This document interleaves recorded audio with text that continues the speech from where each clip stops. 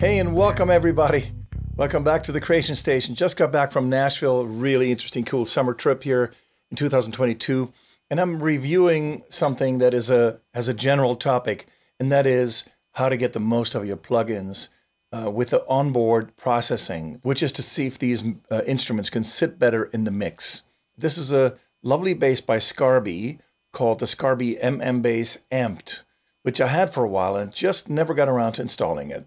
You know, so I had the MM bass before, and it's really lovely, but this is the one with the amplified version, and it's a bass that was recorded with flat wound strings. So here's a interesting thing. Let's take a look how it sounds. I'm going to play a little keyboard bass.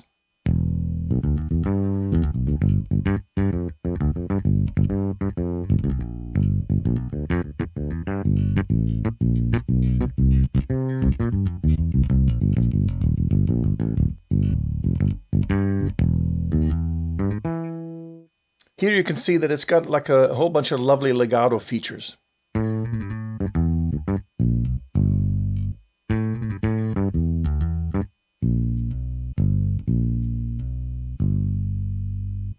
You can see if you watch the keys over here in this area down on the keyboard, what happens when I'm playing and where the legato sets in.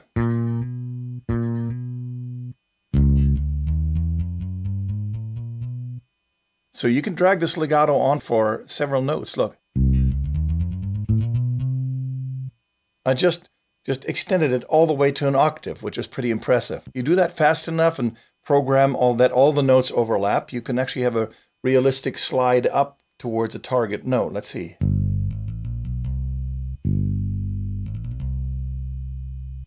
So the legato on it is really, really great. And the sound itself, I thought, could use a little tweak. As some of my Brazilian friends say, it could use a little help. So here's what we're going to do. We're going to open up this bass because you can. This is one of those glorious plugins that you can edit. So let's start tweaking it. The first thing I want to tell you is that if you tweak these sounds, and let's say you want to put an equalizer in, you have to first turn on all groups. Because if you don't, for example, right here, look what the bass does. If I play two notes sequentially, look. It's playing this patch first and then that patch.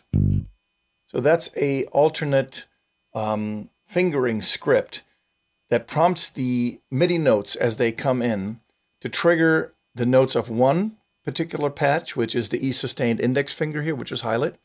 And then after that, this one. You know, some people would refer to that as a round robin script, which involves two notes. These are actually two separate samples. One of them played with the index finger and the other one with the middle finger. So that's very realistic because that's what a bass player continually does. Ba-da-da-da-da, you know, it will be done with two different fingers.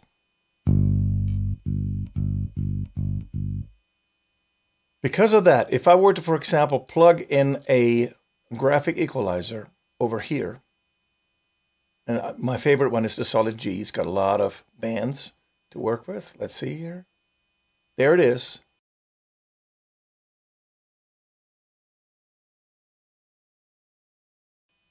And now that I have this patch, the sustained sound of the low string here with the index finger, there is now a graphic equalizer in there.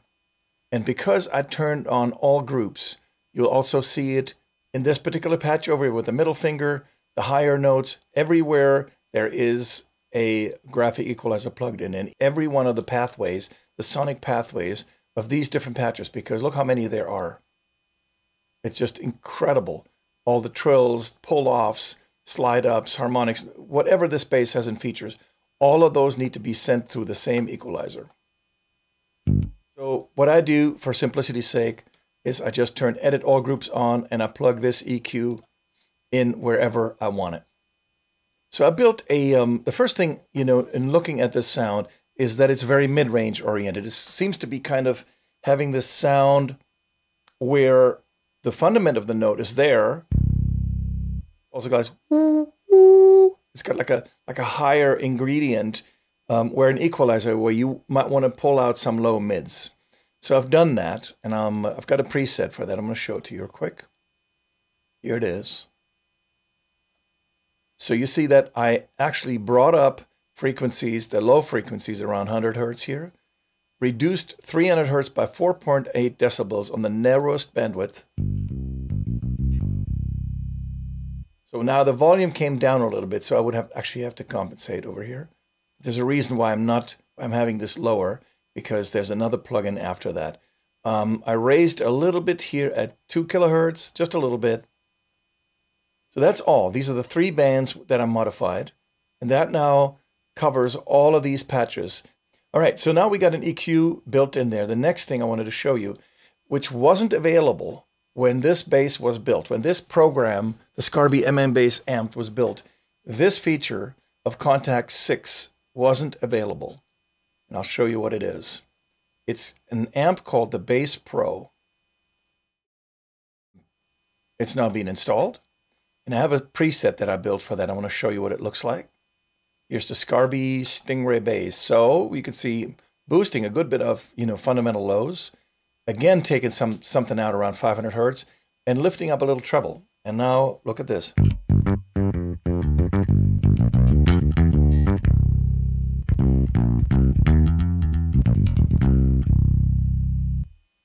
Now let me turn both of these plugins up, both the EQ and the bass amp off.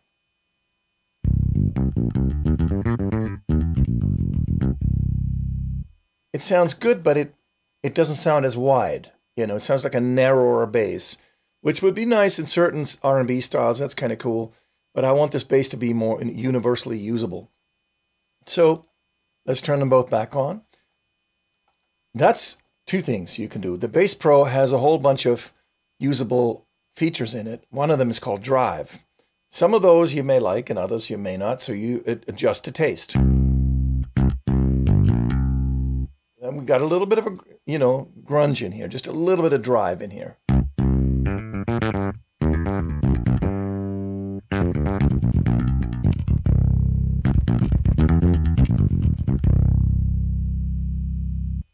That sounds like fun. Let's see what that sounds like in context.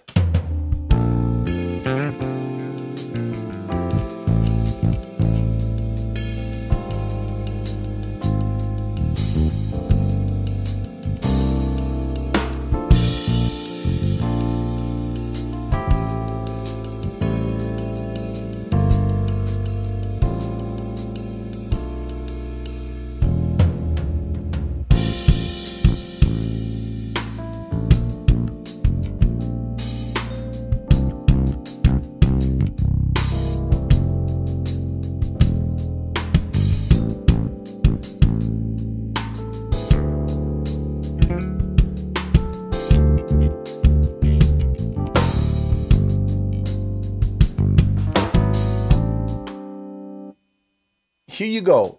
So all of a sudden, this bass sounds richer, warmer, fuller. There's still things I thought about doing to make it fit into the mix even better. So here's what those things are. Let's turn on the output section over here. And the output section has a few plugins in it. And those are controlled by the Aux Sends here, Aux 3 and Aux 4. I'm sure you guys know that you turn the auxes on or off over here. So Aux 3 is a send that sends a signal out to this mixer strip over here, where I put a high pass on it. Let me show you what it sounds like. I want to take this down to 0, and then bring this, oh, hello.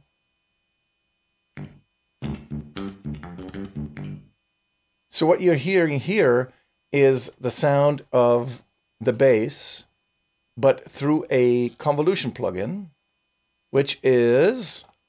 it's called L96 Room Clear. So it's an emulation of a digital reverb system.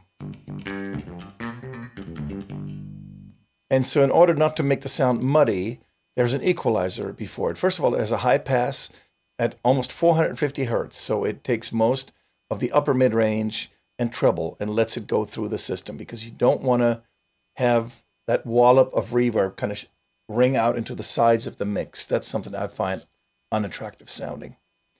Then there's the equalizer. What am I doing here? Knocking out a little bit more sub-lows over here on that equalizer, and then it goes to the convolution. So now let's combine that with the full sound of the bass, with the main signal.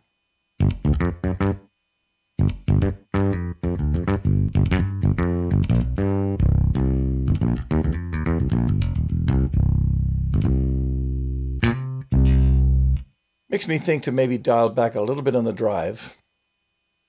Drive has a little bit of a bitey sound, which a lot of the Kontakt internal processing has that kind of bitey sound. So I'm going to dial back a little.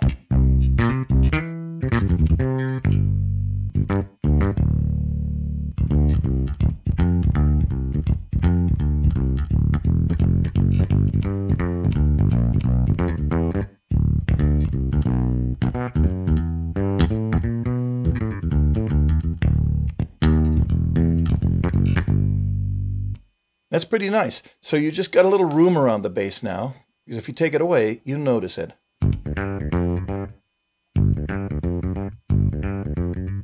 That's totally one-dimensional. If now you bring a little bit of that in here, all of a sudden you've got life and some air around it. Exaggerate it, it sounds like the...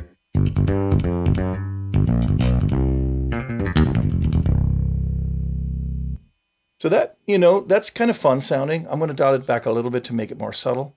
It really depends. In a mix, you might want more to give the bass its own character and its own room. The other thing is a parallel compressor. So in this, in Aux 4, which, like I said, gets fed from here now. This is Aux 4. Feeds into, first of all, an equalizer. And there, in the equalizer, we are adding a whole bunch of lows at 80 hertz. So it's very warm sub-lows. Removing a lot of mid-range frequencies here around 700. A lot of the high mids as well, around 2 kilohertz. And a lot of the treble too. So this creates the sustain for the bass. Here it is.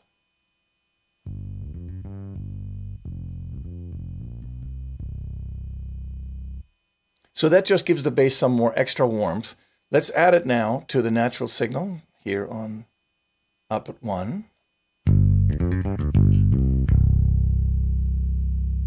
Let's take it out. It's already good, but this kind of fills it in just a little bit more even. Let's turn the early reflections back on, the convolution reverb.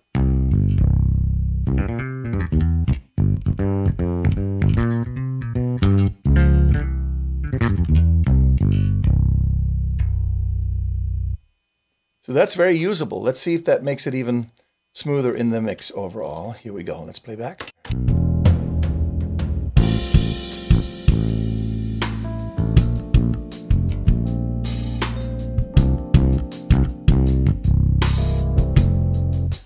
Yep, now I can even trim the bass back for about a dB or so. Let's do that again.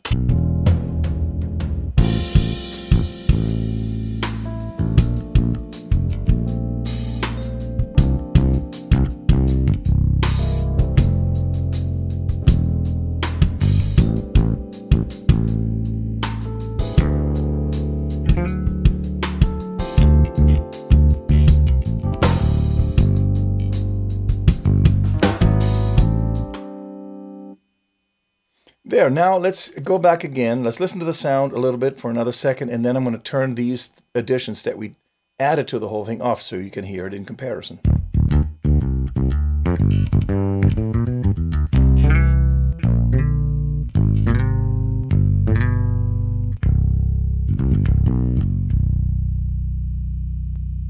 Okay, now we're going to take off the convolution reverb, take off the parallel compression, and remove the equalizer and the bass pro, which I love. So now we have the plugin the way it sounded before.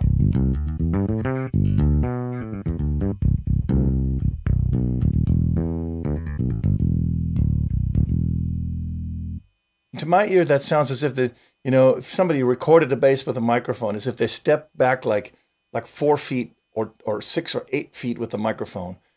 The bass just stepped back and got narrower, So this is a way to get more out of this plugin. It sits better in the mix. It sounds more exciting.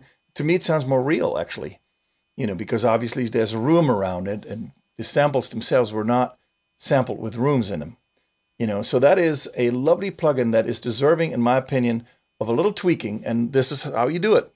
I hope this was interesting for you guys. Please do subscribe to the channel. I've got endless amounts of videos coming down over the next few months and years. because I'm not going to stop. I've got so much good stuff to share with new plugins that are coming out. Please subscribe to the channel, give it a video like, and come to the website. There's a whole bunch of custom sounds that I've created with my little team over here at the Creation Station. So please stay creative, stay healthy, stay sane in these interesting times. As the Chinese proverb says, may you live in interesting times. And boy, is that ever true. So let's greet them with a sense of curiosity rather than being nervous. And enjoy the creativity. And I'll see you in the next video. Okay? Stephan Oberhoff signing out from the Creation Station. Be well. Peace.